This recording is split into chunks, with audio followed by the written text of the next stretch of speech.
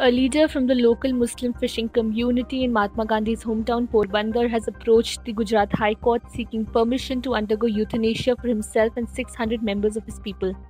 The petition was filed on Thursday by Allarakha Ismailbhai Thimmar from the Gosabara Wetlands in Porbandar. The reason behind seeking death is the fishing community's deteriorating economic situation.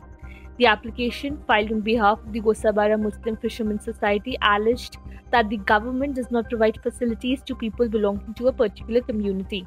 The petitioner's counsel, Dharmesh Gurjar, said that the mooring of boats has been banned at Gosabara port since 2016 and Thimmar and his people are being denied their rights despite having licenses. The authorities have also been accused of harassing the families of the Muslim fishermen and that all the claims and benefits are regularly given to the Hindu fishermen. The petition said that the community has always been loyal to the nation and never engaged in anti-national activities like smuggling. Instead, they have often given information to security agencies on such activities sponsored by Pakistan and others.